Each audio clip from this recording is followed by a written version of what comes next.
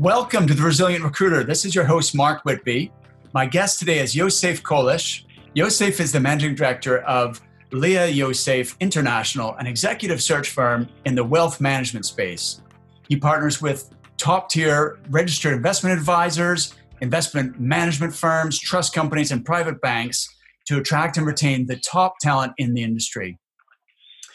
Yosef reached out to me about 4 years ago after attending one of my webinars, and I was really impressed with him. The reason he stood out is that he was and is smart, ambitious, focused, and yet very humble and always seeking to learn, grow, and improve. He started out as a researcher, and he rose to become a big biller and a partner in his firm. Since then, his trajectory has continued, and if anything, it's increased. He launched his own firm in 2017, and he's already exceeded 7 figures in annual billings. In this episode, you'll get to hear Yosef's story and discover what it takes to become $1 million producer, including the strategies, the techniques, the habits, and most importantly, the mindset. Yosef, welcome. Thank you for agreeing to do this. My pleasure.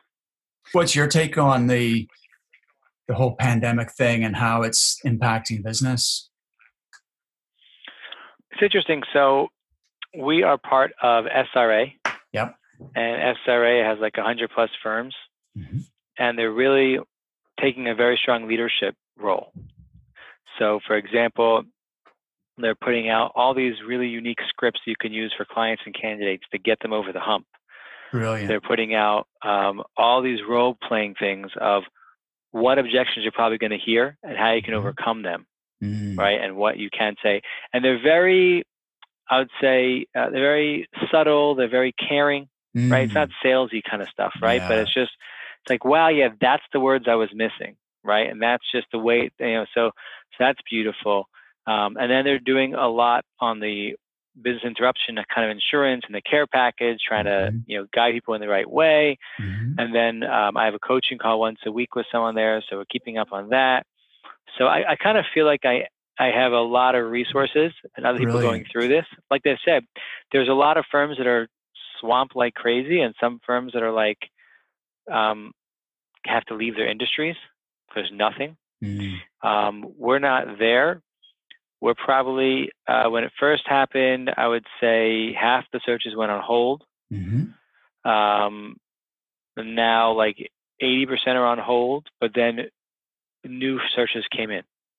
Brilliant. So there's certain clients out there. Like one thing that really resonated, the president of the firm said, look, there are certain clients out there that need you right now, that don't, you can't be hiding under a rock. They're like, I want a good recruiter. I want to fill stuff. So I heard this idea of someone say before that 10 before 10. And so I just thought, okay, I got to do that. So I usually don't have time to do that, but I have time. So I block out an hour to say, who am I calling in 2 days?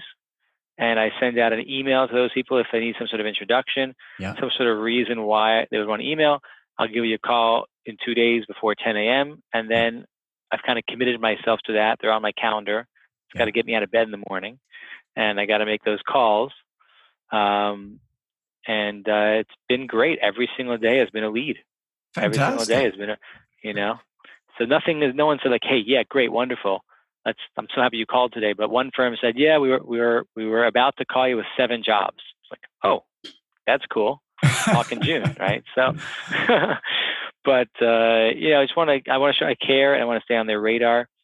So at one point when I left my old firm, there was a certain point where I wasn't sure which direction it was going, and I had to do this kind of work extremely, extremely hard. And it came out. A friend of mine told me when you get out of it, you'll have all your first business and your second business. You'll have double because you put all this, So I feel that happened. That was true, right? So I feel like all the other stuff will come back, God willing, in the right time, and all this new stuff will take it to the next level. It's a great way of looking at things. Just one thing we hadn't mentioned was there were a few projects I wanted to start in 2020 and hadn't got around to them yet. There's plenty of time in the last few weeks. One is a consulting arm, meaning that clients that would say, we can't hire right now, right? Well, no problem. Same clientele, same positions. We also offer a consulting arm. And so I made a goal for myself after listening to Mike Petrek's class on that. I'm going to ask 10 people. I'm going to ask 10 people, and I'm going to build that out to the back office function, outsource the whole thing. On my third attempt so far, the client says, well, let's talk about that, because we're actually not quite ready to hire. But and then we have some candidates who might be in transition that they would love something like that, right? Hey, you're going to hire me and give me a chance to prove myself. And it's the same kind of fees, same kind of numbers, the same market. So we're putting out a whole marketing and recruiting angle for that for New York City. And then we were talking about just a lot of my searches went on hold. So that's we put in, with all this free time, I put in 10 before 10, which I've done in the past to get things kick-started, which means that every day for an hour in the afternoon, I will just say, okay, who are 10 people I can call in 2 days from now? And I'll send them an email. And I'll say, hey, I know we're connected on LinkedIn and we haven't spoken in a while, or whatever happens to be. And then in 2 days, call them. And I'll give you a call Thursday before 10 a.m. if that's convenient for you. Otherwise, here's a link to my calendar. And I call, and a lot of them take the call, especially these days. Usually they're busy, but they'll take the call. They have some sort of a connection. Picking in that 10 before 10, I'm picking up so far at least one lead, which is great. And then other clients that are hot to go we have had 2 retainers in the past week, which is fantastic as well. There's some great scripts out there that our franchise we're talking about, SRA, that we use, has been helping with, really caring scripts. One that resonates really nicely is, we've been through this 10 years ago, 2008, 2009, 2010. And while a lot of the best firms stopped hiring, they never stopped interviewing.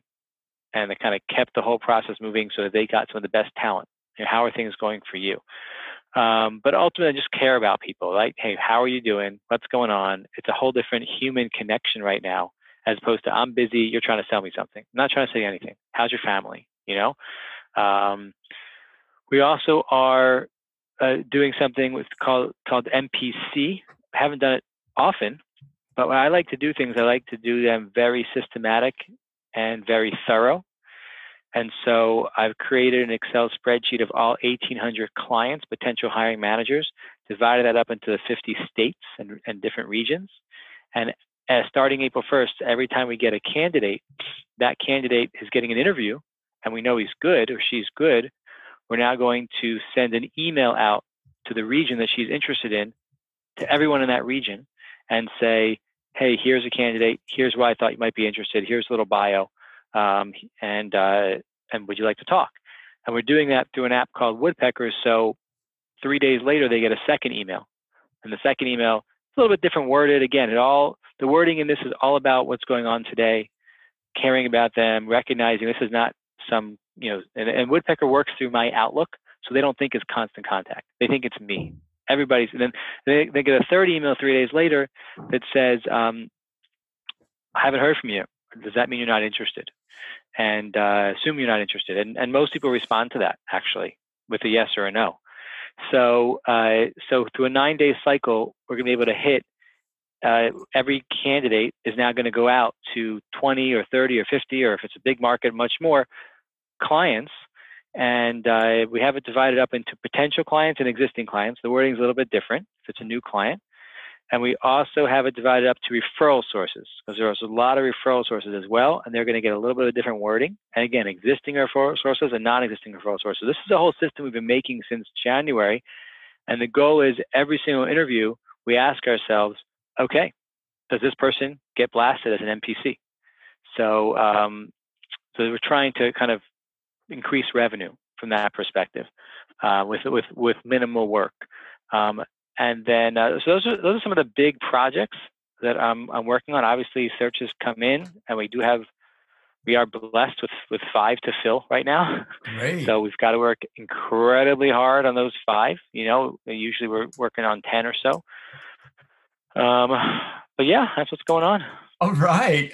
That was a really detailed answer. Thank you, Yosef. I just want to pick up on a couple of things you said. One is you're really focusing on the messaging, and the approach needs to be sensitive, and you're just really concentrating on caring and making that human connection, and rather than just trying to sell something. And I think that's absolutely critical. And if anything, I think, as you said, people are maybe more receptive to taking a call, or maybe they just have time. They're not in meetings all day like they were. I'm hearing that, recruiters are actually having a better success rate reaching individuals. Maybe they're working from home or whatever. Whereas from a whole bunch of recruiters, I've heard, there's no point in calling now because they don't want to hear from me. They've got more important things to focus on. And I think that's a mistake. I think your clients need you, or even if they don't need you right now, then you need to be there for them. This is a time which is, unique, and we need to show that we care. So great job on that. I love it. You mentioned. Yeah, I was just talking with somebody, my 10th business development call that I was trying to make this morning, and it was a little bit of a stretch. And I heard all those voices that you just mentioned in my head, and it said, "Don't bother this person right now. He doesn't remember you at all. What are you going to say? There's so much going on." And I was like, but I committed. I sent him an email on Thursday saying I'm going to call him before 10. That looks really bad. And I've got 5 minutes left, and I've got to call this guy. So I called him, and of course somebody else answered the phone. "Who are you?" Right? I always explain exactly who I am. I'm not playing any games. And how is this person doing? Of course, we're making that personal connection. Hold on, let me see. And literally, I'm like, I hope he just goes to voicemail, because I made the call. Thank God I made the call. You can tell it's not my favorite part of my business. And then he picks up the phone, and it's him. And I'm like, oh, crud. And I just, how's things going? We just had that human connection. It was a 30-minute call, and got a contingent job order. Wow. That's awesome. So it's like, and he had time. I didn't feel like he was rushing me off at all. Right. So, sometimes you just have to jump in. I heard an analogy once that you kind of, with these business development calls, the pool is cold, and you're like, just got to figure out a way to jump in. Once you're in, right? Those 15 years, right? But how do you just jump in? So anyway, it's true. Those thoughts are always in a lot of people's heads, at least in my head, but just got to bite the bullet anyway, I love that. That's such a great story. Thank you for sharing that, Yosef. And I'm glad that you're human too, and you have those negative thoughts that pop into your head just like the rest of us. So that's awesome. And it just goes to show, like, what if you hadn't made that call? You would have missed out on that job order, right? So exactly. What's the worst? I always like to tell people, think, what's the worst that can happen? Right now you don't have their business, and they're not thinking about you at all. If you call them, then at least you have a chance of getting their business. And even if not, now they remember you, they know you, you have a chance to build rapport, which is never a bad thing, right? So, so make the call.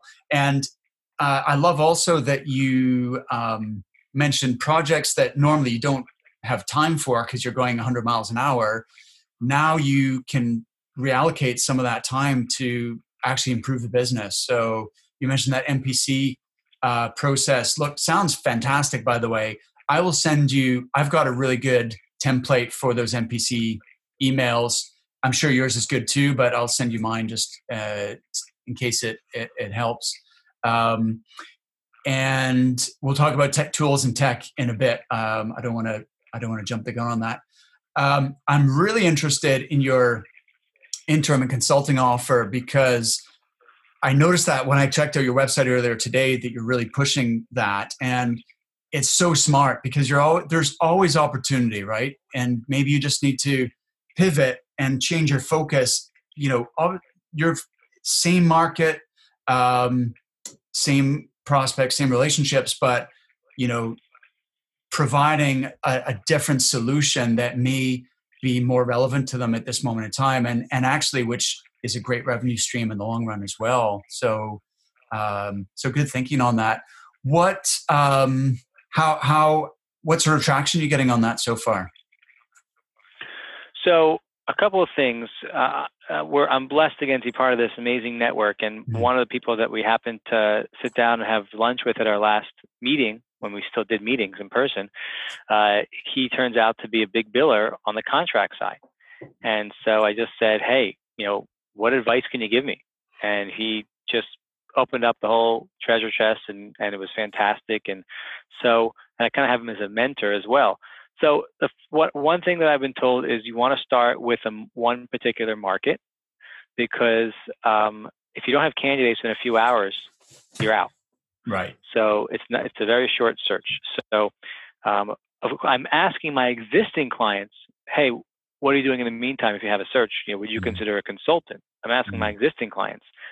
But with the going to market in one of my niches, in one of my geographies, I'm doing a search right now for all the people that are probably consultants. And there's some different ways on LinkedIn to do that. And then I also am I'll see people that I know are consultants. I'm trying to put together at least 20 people that are on the market right now. And so I've got about 10 so far, just because this type of role sometimes has that, right? And then I have one of my assistants, what's called pipelining them. So I've been told also that they can go off the market, right? Yes. And if you don't have someone on touch with them on a regular basis, 20 might be 2, right? So that's fine. But if it's 0, you got a problem, right? So she's now going to be in touch with these 10 so far. I'm going to do a marketing campaign, probably to several hundred once this gets reviewed. So I typically put 1,000 at the top of my LinkedIn recruiter group. I ask my research team to narrow that down based on my criteria, so I don't have to go through all 1,000. They'll probably get it down to 300-400, and then I'll go through that again in an hour or so to try to get it down to exactly who I actually want to call and reach out to. Email, text them, voice message them with my voicemail, but I don't leave the voicemail. Someone else will leave my voicemail. There's a lot of different ways we reach out to everybody over a couple of weeks. And then once we get 20, we have the clients as well all set up, because the same clients we talk to anyway. And then we're just working on those emails right now behind the scenes. So what is the messaging to let them know that we've launched this? We have people, if they're looking, if they're interested, we're working on that.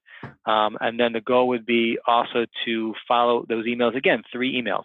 Email comes out 3 days later, automatically it comes out again. Once they respond, it breaks the loop. Comes out 3 days later, I guess you're not interested, moving on.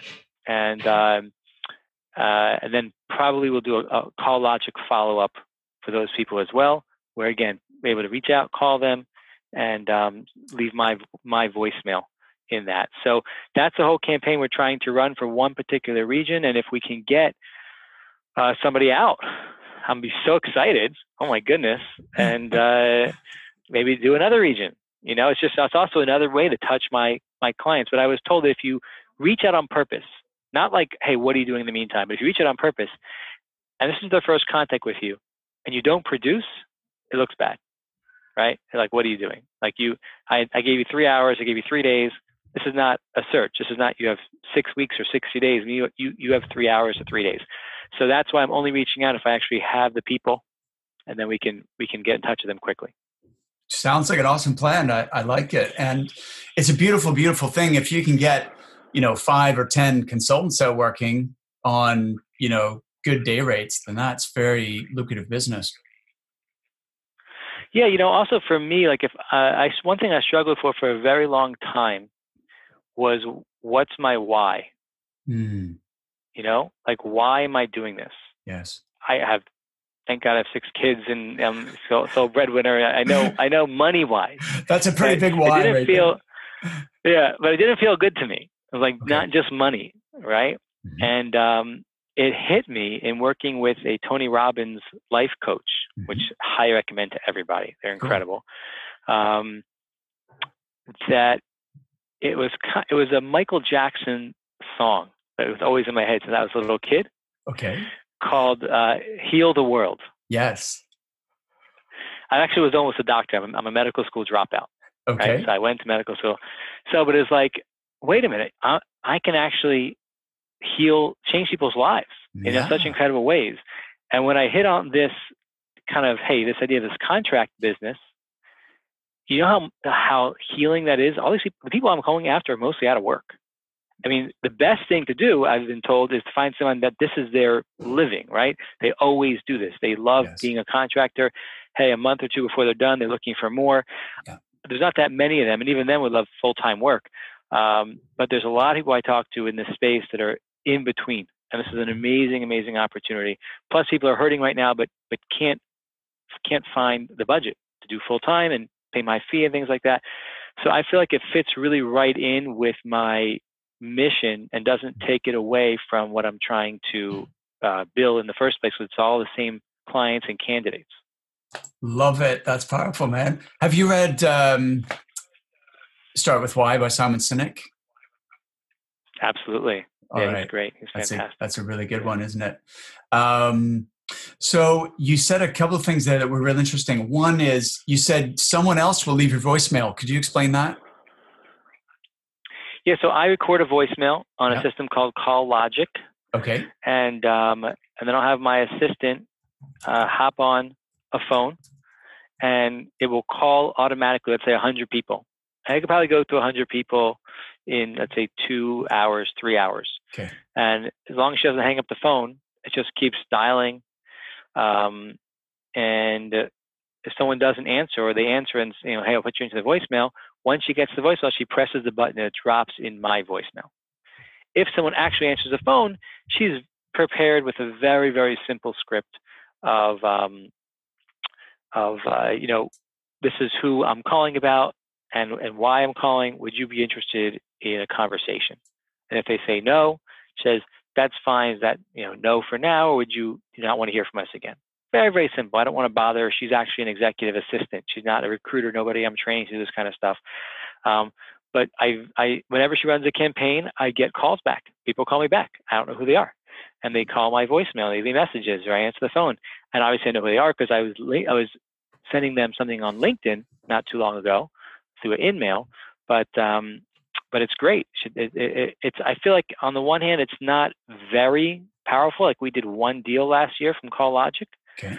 But on the other hand, it's one deal. Right. Yes. And it's a different touch point, and you never know where the person's going to come from. Yes. So and that one deal, I mean, that could become a repeat client, right? So the lifetime value of one new client is high.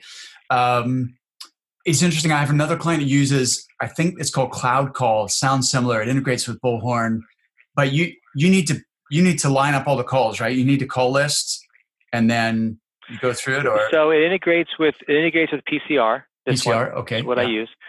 So basically, my team in India will, from my LinkedIn group that I reached out to and I in-mailed, let's say 150 people, they'll find me an Excel spreadsheet and populate it with their, as best they can, direct dial numbers, cell phones, emails, things like that, personal emails. They have a lot of tools they use for that. They give me an Excel spreadsheet. This Excel spreadsheet gets imported into PCR. Yeah. And then the CallLogic campaign takes from that PCR list. Got it. Yeah. And so it's exactly like it should look at PCR. And I could be fancy with it. It could update back and forth and do a lot of different things. I don't do all that much with it. We just do like a one-shot deal, leave one message. All right. I like it. So look, this leads us on to something I wanted to ask you about anyway, which is all of the top producers I speak to are very focused and very intentional about where they invest their time. And you are obviously doing quite a lot of outsourcing. You've got people offshore that you're delegating certain tasks to. Could you explain, what do you personally focus your time on, and what do you outsource and delegate to assistants or offshore researchers? Sure. I focus my time on anything that has to do with deals, anything that has to do with my clients and interacting with my clients. I don't set interviews. Somebody else sets interviews for me. Reaching out to candidates if I know they're interested, if they responded, but only once. Somebody else, if they don't respond at that point or they missed the call that we were supposed to set up, somebody else then tries to follow up to get them, see if they're still interested. and I would say high level strategy. So, for example, once I said, okay, we've got to do this MPC business, we've got to do this consulting business, I realized this is a lot of time, effort, and energy. So my 24/7 team, which had been working for, let's say, I have one guy there working 20 hours a week, but I can scale that. So I said, I need you to work 45 hours a week. I need you to have Megan also work 45 hours a week. So now it's 90 hours coming from India at $7 an hour. Okay. And then my VA, my virtual assistant, I said, I want you to run that. I have an intern too to help me with this. I want you to manage it. So you're my touch point. This is very, very important. So we do something called stand-up meetings, 15 minutes a day. We just want to keep moving this along. We've got goals that are, very time crunch, time limited goals. We want to get to stage 1 by this date. Here's how we're going to do it. And then I let her run with it and we check in, right?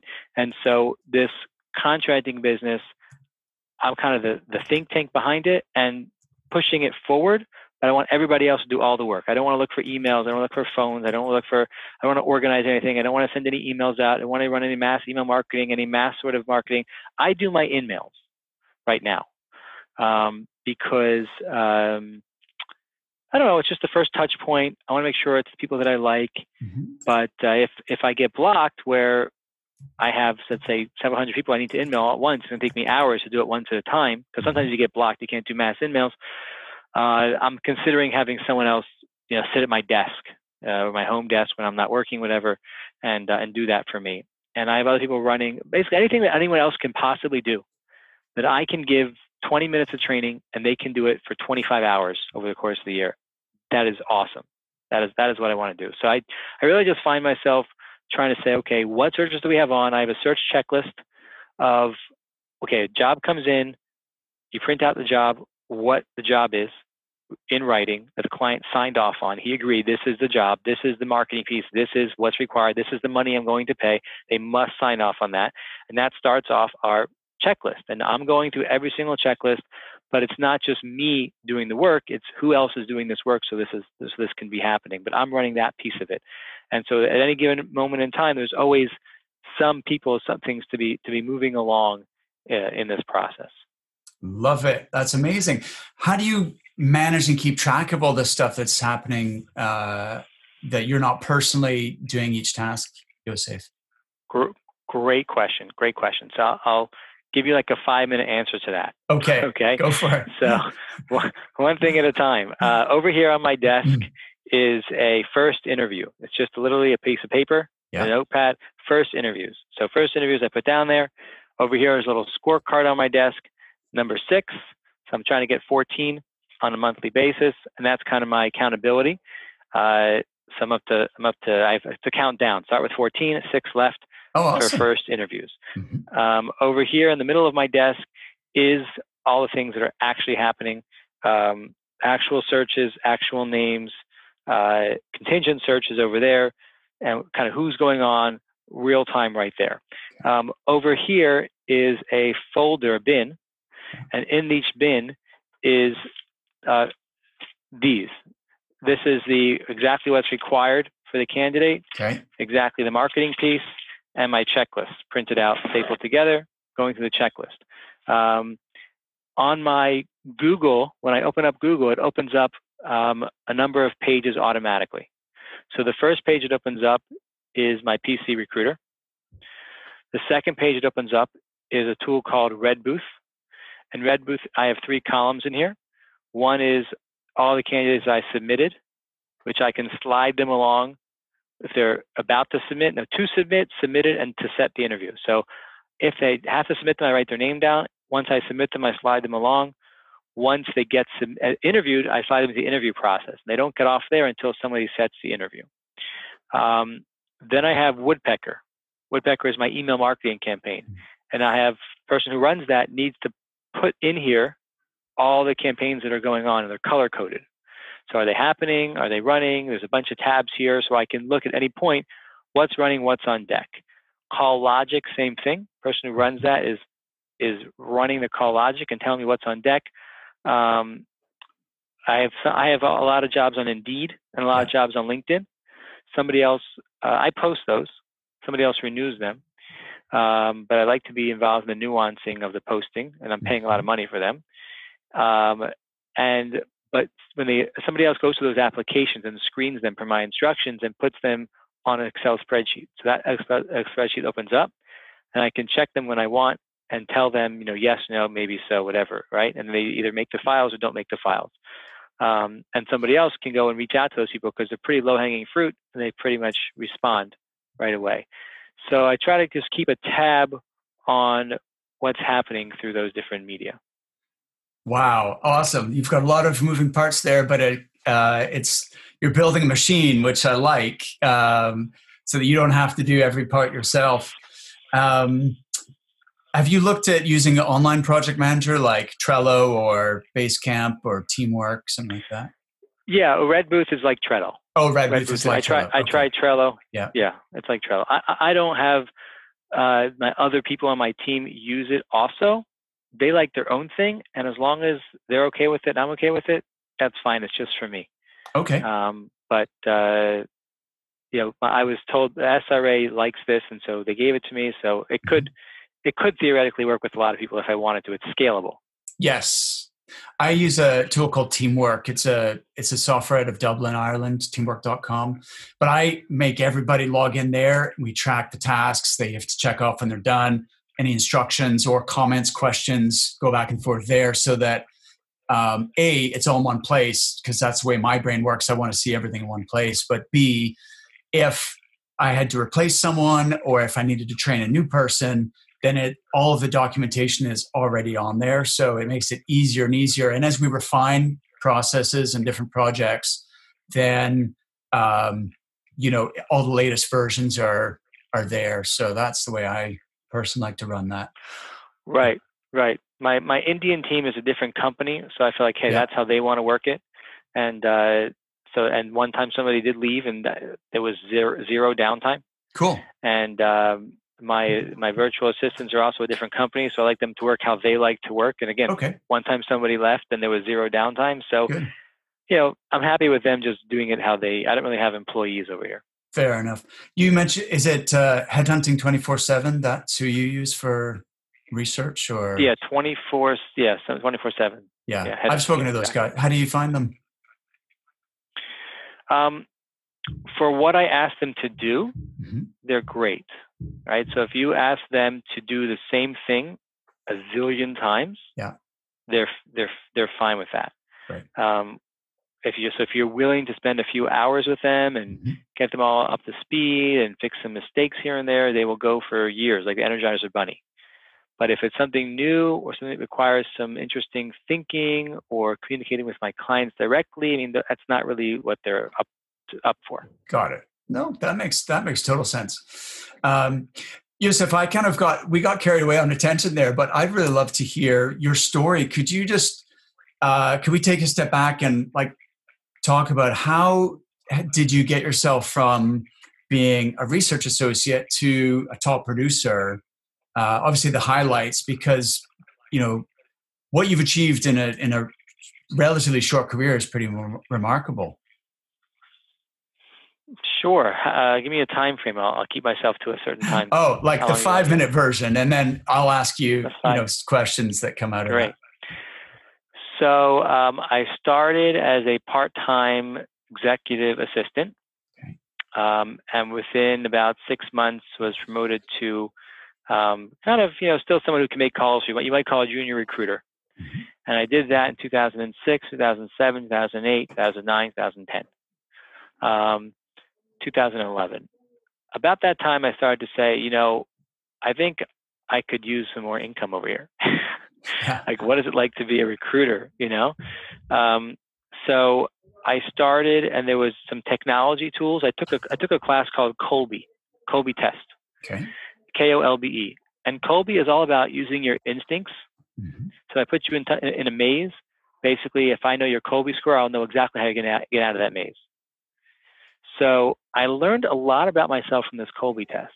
And I learned that the way that I was approaching the business was not how I instinctually approached the business. And I started to use my instincts instead to solve problems. And one particular search for a very well-known client, which was always going on because it was contingent. I found some tools and tricks and technology to fill 4 people that year and make over $100,000 in revenue for the firm. And I wasn't paid on that, but I said, hey, could I be a recruiter? So at that point, after 6 months of running that, we hired somebody else into my junior assistant kind of seat. And I started moving into the recruiter realm. At that point, Next Level Exchange was launched through SRA. And that was basically opening up a whole world of every trainer that wanted to be part of that. And there was so much in there. And I spent easily 100 hours just trying to learn and better my skills and also trying to, again, use my strengths. So I started to track my billings at that point. In 2012, 13, 14, 15, 16, 17. And I heard this idea of a $1 million biller. And I was like, I want to be that. Like, what is that? You know? And they were once a month interviewing these $1 million billers. And I'm like, what are they? Who are these people? And they're regular people talking for 20 minutes about, I'm like, well, I want to do that. So it was just a little bit more every year. That's what I would say. It's a little bit more, a little bit more, a little bit more, a little bit more. I will say that the Tony Robbins life coaching, I do a lot of coaching with recruiter coaching, but I never did life coaching. And that took it to the next level. And that was able to take it to basically double, right? And get me over that mark. But because there was a lot of emotional hurdles that I think people might not realize that they have in terms of achieving what they're looking to achieve and why they have these goals. And it was almost a part of it was kind of letting go of the goal to kind of reach the goal. And that was extremely, extremely helpful. So I could definitely say I'm a different person after going through that process. And that's kind of how, in 2017, part of what I said is, the only way to get these goals happening are to start my own company, and franchises sounds like an amazing way to do it. I'm doing it over here. But that's kind of, from 2005 to 2020, 15 years later. Amazing. Thank you for sharing. That's so cool. What I liked about that story is, number one, you were the driver of that, right? You were very, you took responsibility for your own development. You decided what you wanted, and then you figured out, well, what do I need to do in order to achieve that? And so I think that separates, most recruiters don't do that. They just, whatever their company gives them as far as training, they take that and they say, okay, good, I'm trained now, I know what I'm doing, I don't need more training, right? Whereas the top producers, I find, are always constantly working on themselves, working on their mindset, working on their own development. And then you took that one step further with Tony Robbins. Sorry, did you want to say something about that? Yeah, I saw a video last night my son put in my hands. It's so encouraging for people who want to be $1 million producer. So I wanted to share this. Yeah. He wants to play college basketball. Okay. And, people will oftentimes say, yeah, right. You want to get a scholarship for college basketball? You're right. So he showed me a video. And this is a famous trainer. And this guy said, there are 500,000 people playing high school basketball. You think you're going to play college basketball? Oh, wait a minute. There's only 100,000 of those that actually want to play college basketball. Oh, wait a minute. They want to, but there's only 20,000 that actually will do the right things and have a plan to play college basketball. And by the way, there's 19,000 seats in college basketball.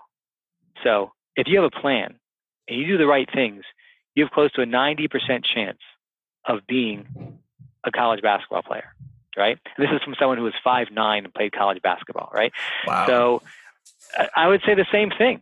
How many recruiters out there are just playing, are just kind of, I'm just doing my own thing? How many actually care about being $1 million producer, right? And if you actually care and you're doing the right things consistently and you work and you have a plan, it can happen before you even realize it. Absolutely. That's a great story. I love that. How old's your son? He's 13. But Cool. he is 5'11", so he does have a shot. Wow, absolutely. That's amazing. And My dad got me into Tony Robbins when I was about 17. My dad's a psychiatrist, and he did NLP training, and then he came across Tony Robbins. And so I have like an old, somewhere in my garage, I've got like the original cassette tape of Personal Power. And then have you done the firewalking seminar, Unleash the Power Within? Oh, No. you should try it, man. It's pretty awesome. So you have done an amazing job of sharing your story, breaking down like what you concentrate on, what you get other people doing. What does a typical day kind of look like for you, Yosef? Like how many hours are you working, and then what are you doing during those hours? Yeah. So I'll start with a Sunday. Mm-hmm. Sunday, I try to still get up early and do some spiritual practices, and then try to talk with maybe one of my virtual assistants. What's going on, especially if we have like some important just administrative work to do. Other administrative work I can squeeze in. Certain projects need to be done. In a couple hours on a Sunday, I can kind of set the tone. Don't always get to do that, but I like to for the week. Monday, I'm up usually around 6. I'm at work usually around 8. Do some, again, spiritual practices in the middle. I usually go straight to work, and then I'm in work till about 5:30 or 6. I work through lunch. I don't like to leave the office. I have a stand-up desk and a move stool from Verrier, and so I actually don't sit still all day. So I don't have. I used to. It's caused some back problems, but I stand up and I walk around. The wireless headset, 4 monitors, just very comfortable and moving around in the office a lot. And then that's go to home around 5:36. I try not to look at emails or take calls in the evening. It's very distracting. And I'm distracted, and I find I'm not at my best. If I have to, I will. But I know that it can cause issues both ways with the family and also, at work. And then I do that Monday, Tuesday, Wednesday, Thursday. Friday, leave a little bit early, maybe on average like 4 or so. No work on Saturday or Saturday night. So that's kind of my deal. And everything just kind of squeezes in there somehow. Amazing. You're working hard, obviously, but you have very clear parameters around things. I find some big billers tend to be not alcoholics, workaholics. Maybe they're alcoholics too, but workaholics is the word I meant to say. You've got 6 kids. How do you balance like being a great dad and everything else that you've got going on in your life? I noticed you did martial arts and various other things. How do you make it all fit? My wife is available all the time, right? She's at home, actually homeschool the kids, wow. Which is good for, it's good for this environment because they're like, well, my other friends are home too. We can play video games all day together, right? But cool. But yeah, it's a lot going on in the house. Well, we have Saturday. I'm pretty traditional, religious, so we have that downtime there from Friday night to Saturday night. No technology. I've tried to put the little ones to bed. The older ones, you never know when they're going to want to talk. It could be 10 o'clock at night, could be like 1 o'clock in the morning. Be available, and be interested in what they're interested in. So, but I mean, from 6 o'clock at night to, midnight, plenty of time, for between my wife and the kids and whatnot, as long as I'm not fiddling around with my phone. Like right now, it's like, oh my goodness, what's going on with Corona? Like you could spend your whole life on your phone today, right? Absolutely. Like put it away, and just be present. Then I find that it works out. But if I start making a lot of calls, at one point I was working West Coast. Oh, I gotta be available from 9 to 10 and talk to people on the West Coast. It doesn't really work for me, So they do need people to work with my schedule, and people respect that. I mean, my clients respect it. They're like, hey, it's after 5:30. I don't expect you to be working. But then again, I'll have a lot of times where I say, listen, I just need to be at work till 6:30 or 7. Something's going on several times a month. Like I got to put in, if it's just not, it's not typical. Awesome. It sounds like you're doing a great job of managing all those different aspects. You've mentioned a few people I wanted to give a shout out to. One is you mentioned SRA, so Jeff Kay. Shout out to him. Great, great guy, and huge amount of knowledge on our industry.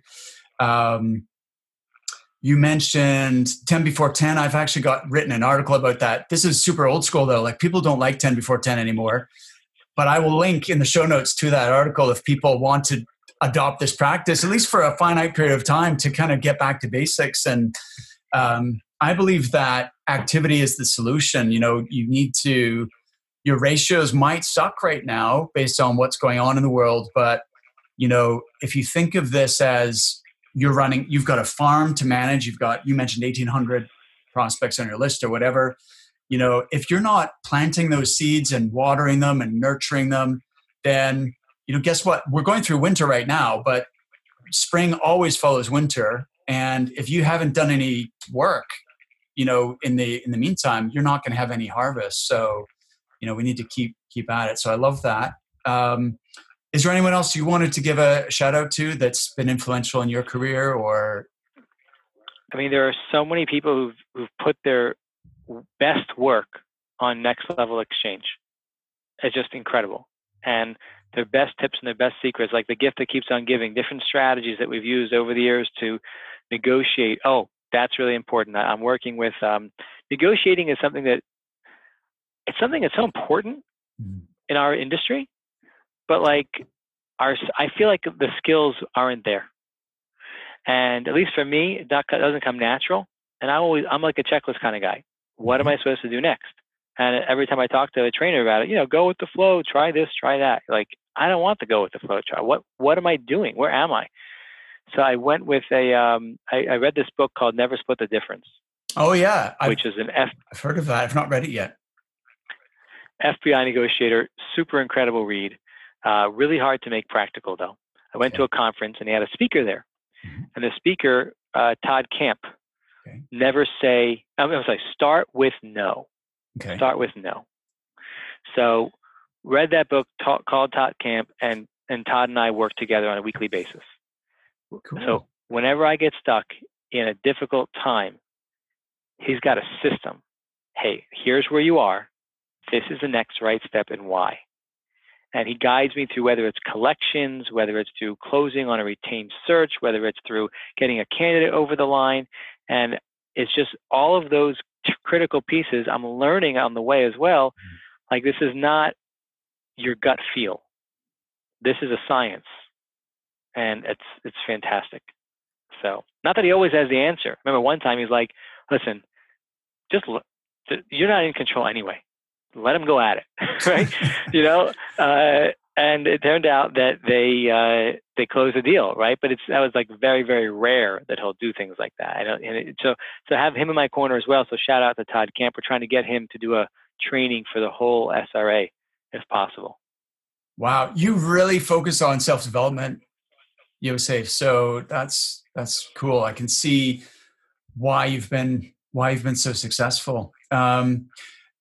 I noticed you've done a great job on creating videos, by the way, with your video blog. I wanted to ask you about that because you created some fantastic videos. You did, what's among the best, I would say, the best video production quality that I've seen. But I noticed you didn't continue it. What was your decision to make videos, and then what was your decision to not make videos? You're very interesting right now because I might just call up my company and get back into that. So I'm trying to figure out what is the magic pill for getting new jobs in the door. Mm-hmm. Okay. I don't have that right now. So that's why I'm doing 10 before 10. Okay. Because that's hard medicine to swallow. Right. But I'm still always looking for that. So at one point it was get viral. And I said, maybe that's what I'm going to do. I'm going to make 2 videos a month. I'm going to send them out to my database. Mm-hmm. Nobody looked at them. Nobody cared about them. I did it for a year. I didn't get even people, nothing, right? However, in December, somebody called me who I've been working on for a year and said, I saw some of your videos. I really like them. So I feel like I know you already. Exactly. And we made $20,000 off of that, right? So I probably should call them and re-engage. Everything is slower than you like. I'm working with linked selling right now. Oh, yes. Linked selling has taught me how to, they did it for me for 7 months and now I'm taking over. Yeah. So what did they do? They got me 2 conversations, well, a lot of conversations, but 2 very big ones with some very, very large clients, right? Some of the largest in my industry, call it, top 20, with the CEOs of those companies wanting to talk with me and having more follow conversations. Let's see if we can retain you on searches, right? Why? Because of their tools of how they approach it. So now we're taking that over. But again, that's drip marketing. That's, certain amount of messages to certain people in certain ways and certain times through LinkedIn. So I'm trying that. I thought that would be, wow, that would be my next thing after Get Viral, which is the video tool that we used, Get Viral. I think it was with a VYREL, Get Viral. Again, I heard about it from Mike Petrek also. But again, it's 7 months later, and have I been retained in anything? No. But am I going to stop? No way. I see the results. So I'm probably going to jump back in with Get Viral, just because. You know what? Here's my take on it, Yosef, is, of course, it depends. Choosing the right topics for your videos is really important. And knowing what making sure they address your market's pain points rather than just what you think, you want to talk about. So syncing up the right topics is important. But having said that, any content you put out there, I think, is positive, but it's like going to the gym. Like, you can't go and work out once and then look in the mirror and see a difference, right? You won't see any difference. And instead of getting discouraged, like, I've been doing this for 3 weeks and I've not, I still look the same.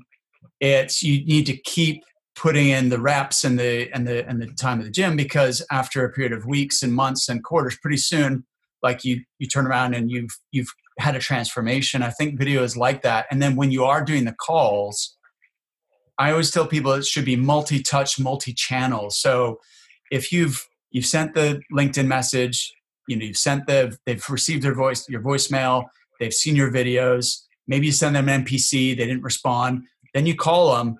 It's not a cold call. They know who you are. They've heard your voice. They've seen your video. It all is cumulative, so that it does build a relationship over time. That's kind of my take on it. So I would encourage you, go for it. You were doing an awesome job.